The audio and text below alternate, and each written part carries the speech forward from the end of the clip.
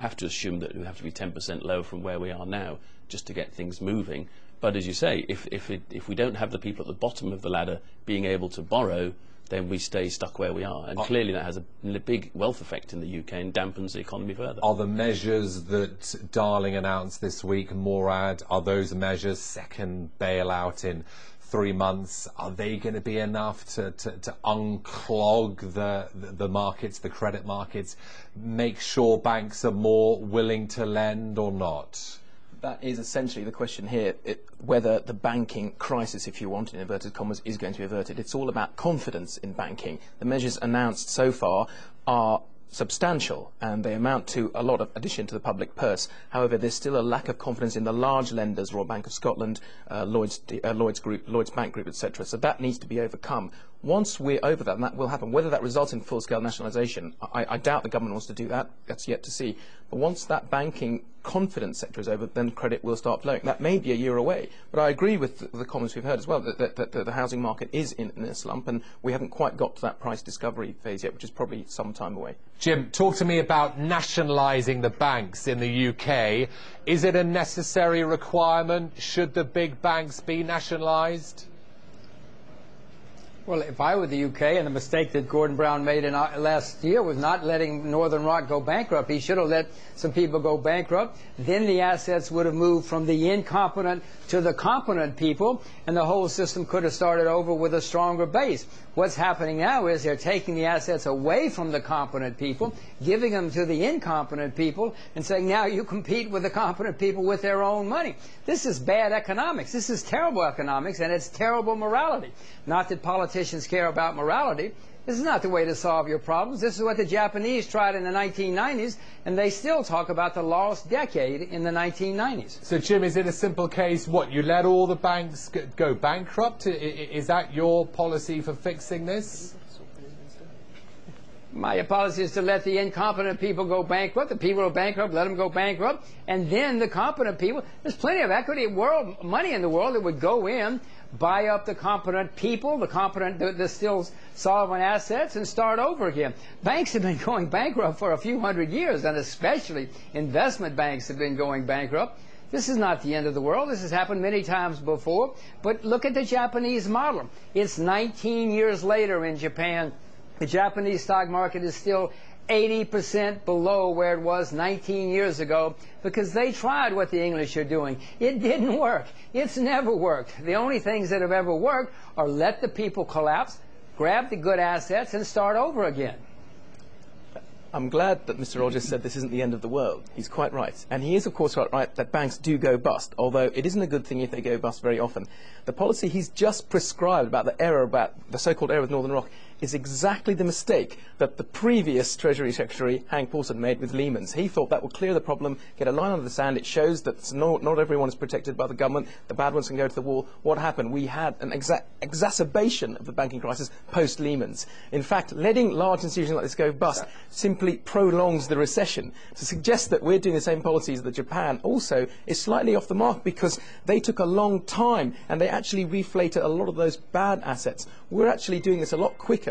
We're acting in concert with monetary policy as well as fiscal policy, and we're trying to draw a line on this by saying we'll ring-fence bad assets. The idea that we give the assets, that we take the assets away from the good managers and give them to the bad managers, it's those bad managers that have got us precisely in this place in the first place. So, you know, I think, again, I have to disagree with that assessment with respect. Gentlemen, hold your thoughts. Back to you in just a few seconds. Wait a minute.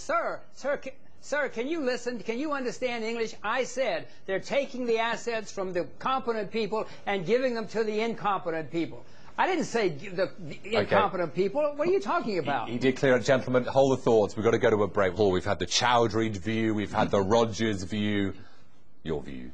Well, I think if you're willing to take a 20-year time horizon, Jim might have a point. You know, you go through Armageddon now and something good comes out of it. But we're living in democracies.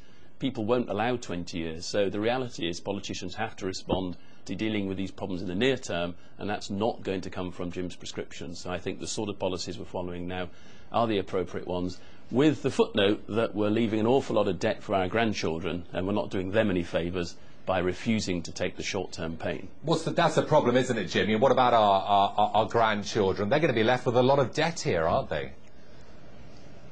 It's not just your grandchildren, it's your children, it's you. Don't you know how much debt the English government has taken on here in the last 6 months, and how much it's going to take on in the next year or two? I mean, these are gigantic numbers for a country that cannot afford it right now. And the North Sea, which has been the major source of your income, is drying up.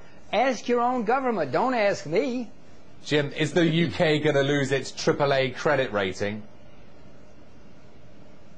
Well, I don't know. I'm not a credit rater, and I don't pay too much attention to them anyway. We've already learned in the past few years that they don't know what they're doing. Do you agree with that? I mean, there's a big discussion going on right now. That's a whole separate discussion. We want to the AAA. I mean, the same day that the S&P downgraded Spain from AAA, they reaffirmed the UK's AAA rating. But I don't want to go into comment about the competence of the rating agency. It's a whole different debate. But they did reaffirm the UK's AAA rating. So I guess we're okay for the moment. Yeah, but I think with the UK, when the AAA rating refers to producing sterling, we can print that. We can just build the printing press at Basildon and make pounds. So we should be AAA. Of course, the strain comes on the currencies. If you're worried about the credit quality of the UK, you see that through the exchange rate that we were discussing earlier, and not so much where the gilts would default. We keep hearing about the public sector deficit. We're taking on more and more public debt. Absolutely right, we are. But as I reiterate what I said earlier, as a percentage of GDP, our public sector debt ratio is actually quite favourable compared to a lot of developed countries, including the Eurozone. Why are we focusing just on the UK here? Because the FX rate is under pressure. As we've again heard, the euro and the dollar are in the same boat with regard to that. It's just outside investors are looking at the three major currencies. And Jim, you're against the dollar as well, aren't you? So the pound and the dollar. I don't see good things for the U.S. dollar or the pound. There are many currencies in the world. I own a few others that I think are sounder, but there are not many, not if any, sound currencies left in the world. I mean, it's very difficult. I own the yen, and I expect it to keep going higher. But once this big rally in the yen ends, if it does, then what am I going to do with my money? I don't know.